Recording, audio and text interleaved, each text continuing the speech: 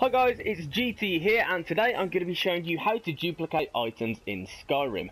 This can be used for absolutely any item that you wish. Deadra Hearts, Ebony Ingots, armor, weapons, you name it, you can duplicate it. What you need to do first and foremost guys is go into your inventory and find the item that you wish to duplicate. Today I'm going to be duplicating Ebony Ingots.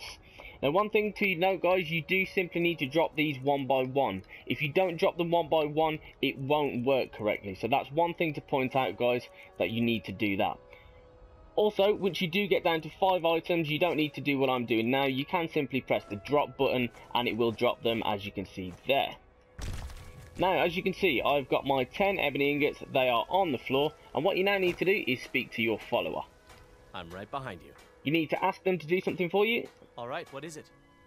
Then you see the cursors change guys. That's your cue to pick the things up and take them into your follower's inventory. Okay, got it. Okay, got it.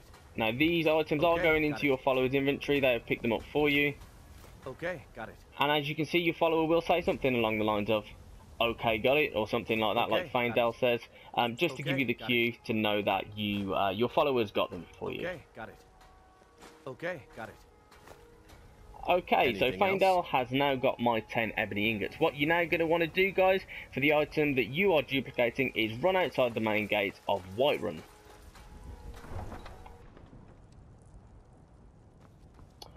Once you are outside the main gates of Whiterun, guys, all you need to do is fast travel back into Whiterun.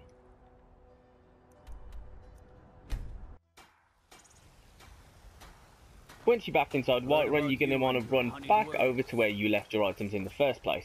You now need to pick them up. Sometimes you are missing 1 or 2 guys, but even so you still do duplicate a lot. You're going to want to pick these back up guys. And once you have done that, just speak to your follower. Still here. And say you need to trade some things with them. What do you want me to carry? You'll then see that your ebony ingots are indeed still in your follower's inventory. Take those, and if I go down to my misc tab here and I show you my ebony ingots, you'll see I now have 17 rather than the 10 I started with. I've duplicated them. I've got 7 more than I had in the first place.